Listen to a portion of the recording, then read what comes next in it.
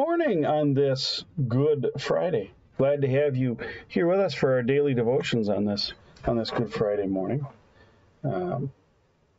As I said in my post, it's about this time, time-wise. I mean, obviously Jerusalem is on the other side of the world, so the time is completely different. Mushtaq has a better feel for that than we do, or praise, or Azika. But it's 8:30 now, Central Time. I know some of you are on Eastern over there in Michigan, but it's around the third hour that Jesus is taken to Calvary. So Jesus would be, Simon of Cyrene carrying the cross behind him would be walking to Calvary right now, bleeding from the stripes on his back from the flogging, suffering for you, and doing it willingly, knowing that his suffering will bring about your salvation through him, in him, by him. I got to be a little bit somber on Good Friday, right? This is, in my mind, this week, in these 4 days, Monday, Thursday, Good Friday, Holy Saturday, and Easter morning, are the most important days to our faith. Christmas is nice. Christmas is nice. Christmas is fun. And certainly in order to have these days, Jesus had to be born of a woman and take on flesh, true God and true man. But that's not where our salvation comes from. Our salvation is not found in the manger. Our salvation is found on the cross, on Jesus' cross. And today is the day that he will be crucified. Today is the day that he sheds his blood for you, for me, honestly, for everyone in the entire world, whether they believe it or not. His blood is shed for them. It's just in unbelief you can't receive the benefit of what Christ does. In unbelief, you can't take hold of what Jesus has done. And therefore you retain your sin. Your sin is ever upon you. In the case of Christ, when God looks at you at the time of judgment, when you're in Christ, he sees his Son. And when the accuser reads the crimes of your life, your iniquities, your trespasses, your sins, Jesus will stand next to you as your advocate and say, the defendant pleads guilty, but I have already served his sentence. It is commuted, passed over. But those who don't have Christ will stand before the judge, and the accuser will read the sins of that person, and there will be no defense attorney. There will be no advocate who is Christ. And the judge will find them guilty. And the result of that is eternal death and punishment. Very, very, very serious thing that a lot of people don't want to take on. But that's sin. Good morning. Let's see who's here with us this morning on Good Friday. Loretta, good morning to you and Dale. Yeah, we missed the kids last night at church. That was what was Gail said. Sure going to miss the kids tonight.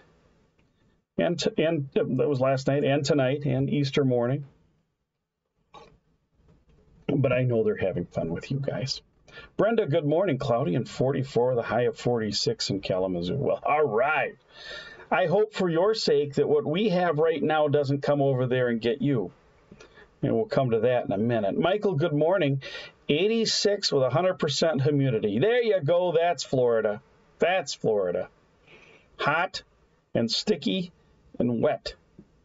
A place where you can only cool off by spraying water on you, even though the atmosphere feels like it's all water.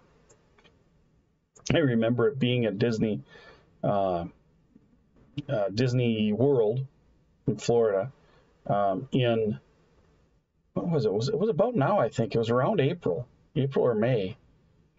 And it was so hot, so humid. And they had places where there were benches under, but I'm thinking of the type of pergolas. Misters with benches under pergolas and misters running, and you'd walk through the mister, and the mist would land on your skin, and it would be, without getting you totally soaked, it would be refreshing. Huh? Well, there too. I mean, a lot of water parks use it, but I remember Disney having it. Geraldine and Neil, good morning to you. Glad you're here. Renee, good morning on this Good Friday to you as well. And there's Bonnie. See, here's what we got. We got 19 degrees right now compared to your 46, Brenda. And it snowed last night. And then it snowed some more, and then it blew. And we had, like a lot of Wisconsin, we had high winds last night. Almost straight line winds. I was talking to my father on the way home from Harshaw to do Irma's service from Faith to St. Paul, and my dad said the airport at La Crosse was recording winds of 50 miles and higher sustained. I knew the weather service had put out an alert of like 30 miles with gusts. So yeah, I'm hoping this doesn't get to you. And our high today is going to be 32. Next week looks like it'll be a little better. I hope. I shouldn't say that, because then... Jeannie and Bob, good morning to you guys. There's Glenn. Good morning. Yeah, Wintry Friday is right. I lost my spot. Jill and John, good morning to you guys up there in the land of Rhinelander. And Debbie, good morning. Oh, you guys will be watching later. Okay. All right. Well, good morning anyway when you get there. And Kathy, good morning, dear. Glad you're here with us, too. All right, let's get into this. If you have a Lutheran Service book, LSB, page 295, Daily Prayer for Individuals and Families, even on Good Friday, that's where we're going to begin. In the name of the Father, and of the Son, and of the Holy Spirit.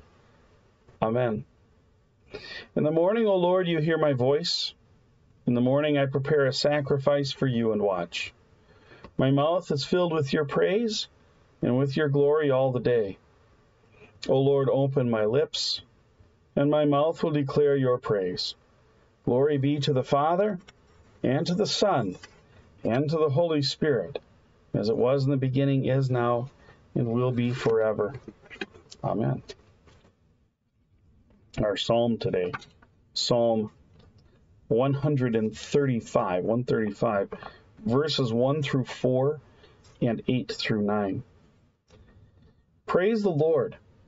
Praise the name of the Lord. Give praise, O servants of the Lord, who stand in the house of the Lord, in the courts of the house of our God. Praise the Lord, for the Lord is good. Sing to his name, for it is pleasant. For the Lord has chosen Jacob for himself, Israel as his own possession. He it was who struck down the firstborn of Egypt, both of man and beast, who in your midst, O Egypt, sent signs and wonders against Pharaoh and all his servants. Glory be to the Father, and to the Son, and to the Holy Spirit, as it was in the beginning, is now, and will be forever. Amen. I see that Psalm 51 is an additional recommended psalm for today. In my congregations, we'll be speaking Psalm 2, Psalm Psalm 2, I think, and Psalm 51 responsively as part of the Tenebrae service this evening. Our reading comes from the book of Exodus, the 12th chapter. We're continuing on with the plagues here. I know, maybe you'd like to hear of Jesus' crucifixion on Good Friday. You can go to church. I'm sure your pastor will be reading the Passion narrative one way or another today at your church. Whether you've got a chief service early in the afternoon or you've got the Tenebrae service in the afternoon, late afternoon or evening, or maybe you've got chief service in the later in the day. I don't know. Tradition would dictate the chief service around 1 o'clock, and then somewhere between 1 and 3, and then anything after that time would be the Tenebrae service, especially if it gets into the evening hours, 7 o'clock. That may not be what your pastor does, and you know what? That's okay. It's all right. Let's continue, though, here. Exodus 12. We're going to go 12 from verse 29 to the end. Then we're going to pick up in chapter 13 and read verses 1 through 16. So, dealing with the 10th plague. Exodus 12:29. At midnight, the Lord struck down all the firstborn in the land of Egypt, from the firstborn of Pharaoh, who sat on his throne, to the firstborn of the captive who was in the dungeon, and all the firstborn of the livestock. And Pharaoh rose up in the night, he and all his servants, and all the Egyptians. And there was a great cry in Egypt, for there was not a house where someone was not dead. Then he summoned Moses and Aaron by night, and said, Up, go out from among my people, both you and the people of Israel, and go, serve the Lord, as you have said. Take your flocks and your herds, as you have said, and be gone, and bless me also. The Lord said to Moses, Consecrate to me all the firstborn. Whatever is the first to open the womb among the people of Israel, both of man and beast, is mine. Then Moses said to the people, Remember this day in which you came out from Egypt, out of the house of slavery, for by a strong hand the Lord brought you out from this place. No leavened bread shall be eaten. Today, in the month of Abib, you are going out. And when the Lord brings you into the land of the Canaanites, the Hittites, the Amorites, the Hivites, the Jebusites, which he swore to your fathers to give you, a land flowing with milk and honey, you shall keep this service in this month. 7 days you shall eat unleavened bread. And on the 7th day there shall be a feast to the Lord. Unleavened bread shall be eaten for 7 days. No leavened bread shall be seen with you, and no leaven shall be seen with you in all your territory. You shall tell your son on that day, It is because of what the Lord did for me when I came out of Egypt. And it shall be to you as a sign on your hand and as a memorial between your eyes, that the law of the Lord may be in your mouth. For with a strong hand the Lord has brought you out of Egypt. You shall therefore keep this statute at its appointed time from year to year. When the Lord brings you into the land of the Canaanites, as he swore to you and your fathers, and shall give it to you, you shall set apart to the Lord all that first opens the womb. All the firstborn of your animals that are males shall be the Lord's. Every firstborn of a donkey you shall redeem with a lamb, or if you will not redeem it, you shall break its neck. Every firstborn of man among your sons you shall redeem. And when in time to come, your son asks you, what does this mean? You shall say to him, By a strong hand the Lord brought us out of Egypt from the house of slavery. For when Pharaoh stubbornly refused to let us go, the Lord killed all the firstborn in the land of Egypt, both the firstborn of man and the firstborn of animals. Therefore I sacrificed to the Lord all the males that first opened the womb, but all the firstborn of my sons I redeem. It shall be as a mark on your hand or frontlets between your eyes, for by a strong hand the Lord brought us out of Egypt. This is the word of the Lord. Thanks be to God. Now I have to decide if we're going to meet tomorrow morning or if, as Christ rests in the tomb, Pastor rests. It keeps going. Well, it's short tomorrow. Well, we'll see what happens. The 10th plague comes at midnight, in the depth of the night. Every firstborn in the land of Egypt, from the firstborn of Pharaoh, the crown prince, if you will, or the heir apparent, through the firstborn of the man in the dungeon, everyone who was not in their home marked by the blood of the Passover lamb, which was wiped down to the doorposts and the lintels with a hyssop branch, died. Some say, how could God do this? God must not have done this. This must have been something else. But we are God's creatures. You must keep that in mind. You are not your own. You never have been. From the day you were born, from the moment you were conceived, even from the foundation of the worlds, God knew you. He knew who you were, who you will be. He even knew what you would become. Not that knowing is causation, right? Keep that in mind. God's foreknowledge is not predestination, right? Although he elected everyone for salvation, not everyone is saved. Well, how can that be if he elected everybody? Well, because he didn't make us automatons. And just because he knows what's going to happen doesn't mean he's the cause of it. Think of it this way. This is my favorite example. You're in the kitchen. You're in the kitchen and you're cooking something on the range, and your child is in the kitchen with you, young yet, and you're on the far side of the kitchen, and they march over to the oven and they raise their hand to put their hand on that hot burner on the top. You know what's going to happen. Are you the cause of it? When it happens, are you the cause of their putting the hand on the burner and burning themselves? Or did you just know what would happen? See what I'm saying? If you don't intercede, then you're a party to it, but you're not the cause of it. If you seek to intercede and they still burn themselves, you did your best. You're like the watchman on the tower in Ezekiel. You warned them. We are his creatures. We belong to him, and he can do with us as he pleases.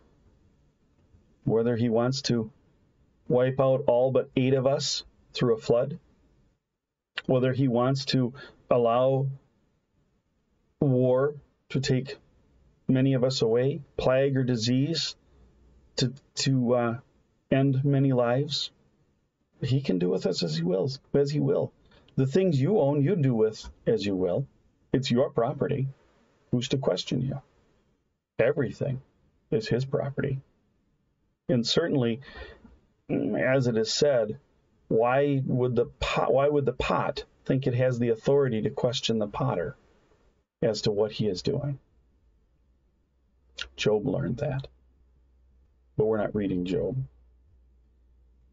So all of these who do not believe in God, all of these Egyptians who do not believe in God Most High, the God of Abraham and Isaac and Jacob, do not trust in him, He has chosen as a sign to Israel, or a sign to Egypt. Well, a sign to Israel too, but a sign to Egypt and a sign to the world of his authority over all things, to kill, put to death, the firstborn, not the entire household, the firstborn child of every house in the land of Egypt. And not just the people, but the animals as well. The firstborn animal of their livestock dies. Chickens, cattle, goats, donkeys, sheep. But not up in Goshen where the Israelites are. They're safe, marked by the blood of the Lamb. When this happens, the Lord says to Moses, consecrate to me all the firstborn, because he saved them. They have been saved. They're marked as his. They belong to the Lord. Even though as creatures they belong to the Lord, now he has acted to save them. And so they even further, even more so, owe their lives to God. They must be bought back. They must be redeemed. An animal at the cost of a sheep, a donkey for a sheep, or break its neck. But your sons you shall redeem. And so it is that when Jesus is born of Mary, being the firstborn to open her womb, when they go up to the synagogue and make their offering of 2 turtle doves, the poor man's offering for a child who first opens the womb, Joseph redeems the Christ. He redeems Jesus, his son by guardianship, by adoption, from the Father. It happens with Samuel. Samuel is the firstborn of Hannah and Elkanah. And Hannah, having prayed to the Lord for a child, says she will give that child. This is further on in time, past where we are now. But Hannah prays the Lord for a child, telling the Lord that she will give that child, Samuel, into the service of the Lord if he but gives her a child. And so when Samuel is born, although they go up to the temple, they don't have to redeem him because he is going to be given to the Lord in service. They redeem, and he's the firstborn. So the firstborn, and this is to be told to the children and the children's children and all the generations, that the firstborn belongs to the Lord, both man and beast, and must be redeemed. And remember this day. And I was wrong yesterday. I said the month of Nain, but it's the month of Abib. This day they are coming out of Egypt. On this very day, they will gather their things and leave Egypt. The Exodus. It is also on this very day that Jesus prepares for his exodus. And by the strong arm of God's only begotten Son, his dear and beloved Son, he will free you from the house of slavery of sin. That's right. The Exodus, the entire Exodus, taking his people up out of the land of slavery in Egypt where they resided for 450 years, is a foreshadowing of what Christ does upon the cross. He comes to take away your sin, not by being born in a manger, although that's part of it. Not by spending 3 years preaching and teaching and healing the sick and the lame and casting out demons. Not by changing water into wine or calling dead Lazarus out of the tomb. Not by simply speaking to the people, but by his suffering at the hands of Pilate, his suffering at the hands of the priests, Ananias, Caiaphas, the chief priests and scribes, but by his suffering and death upon the cross, his blood shed for you on Good Friday. This is where it happens. The Lamb of God, now sacrificed for the forgiveness of sins, his blood shed for you, such that you would be removed from the house of slavery and brought into the promised land of life in him. Today, he dies for you. Amen. We'll look to our prayer of the day. Almighty God, graciously behold this your family, for whom our Lord Jesus Christ was willing to be betrayed and delivered into the hands of sinful men, to suffer death upon the cross.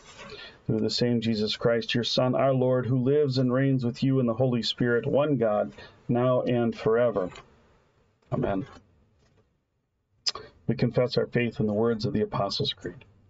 I believe in God, the Father Almighty, maker of heaven and earth, and in Jesus Christ, his only Son, our Lord, who was conceived by the Holy Spirit, born of the Virgin Mary, suffered under Pontius Pilate, was crucified, died, and was buried. He descended into hell. On the third day he rose again from the dead. He ascended into heaven and sits at the right hand of God the Father Almighty. From thence he will come to judge the living and the dead. I believe in the Holy Spirit, the holy Christian Church, the communion of saints, the forgiveness of sins, the resurrection of the body, and the life everlasting. Amen. And we are bold to pray as our Lord taught us. Our Father, who art in heaven, hallowed be thy name. Thy kingdom come, thy will be done, on earth as it is in heaven. Give us this day our daily bread, and forgive us our trespasses, as we forgive those who trespass against us. Lead us not into temptation, but deliver us from evil. For thine is the kingdom, the power, the glory, forever and ever. Amen. And a prayer for this Good Friday especially. O Christ, Lamb of God, slain for the sin of the whole world, with a penitent heart I come to your cross, pleading for mercy and forgiveness.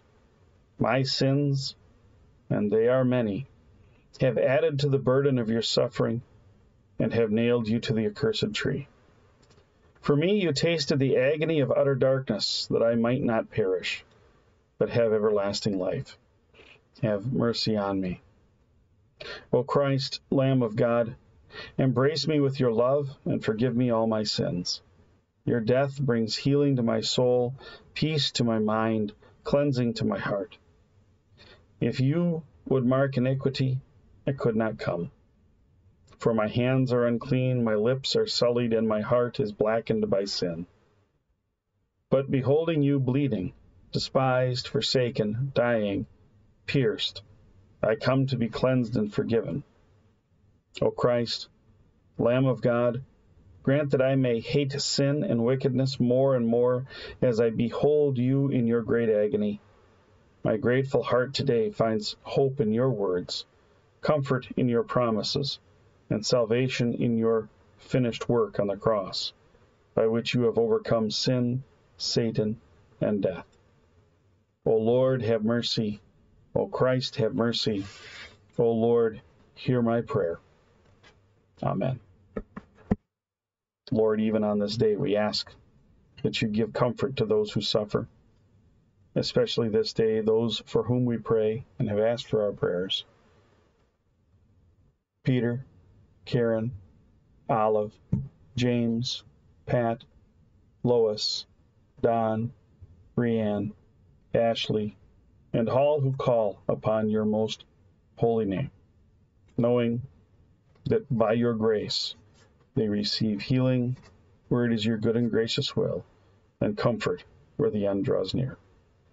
We ask this in the name of you who are our merciful Lord, even Christ who died on the cross for us. Amen.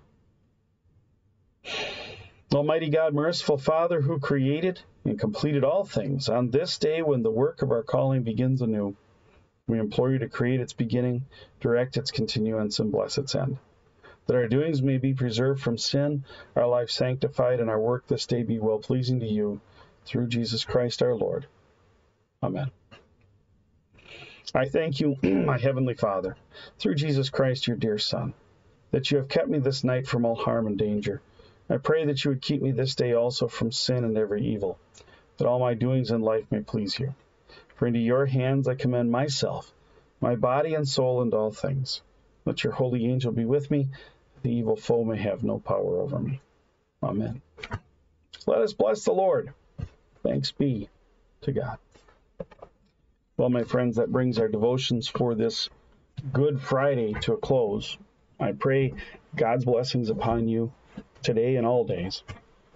I invite you, urge you, adjure you, if possible, to get to your congregation today or a congregation near you to celebrate and to hear the preaching of the cross, where Christ was killed and died for you, such that on Easter morning that cry of He is risen means all the more.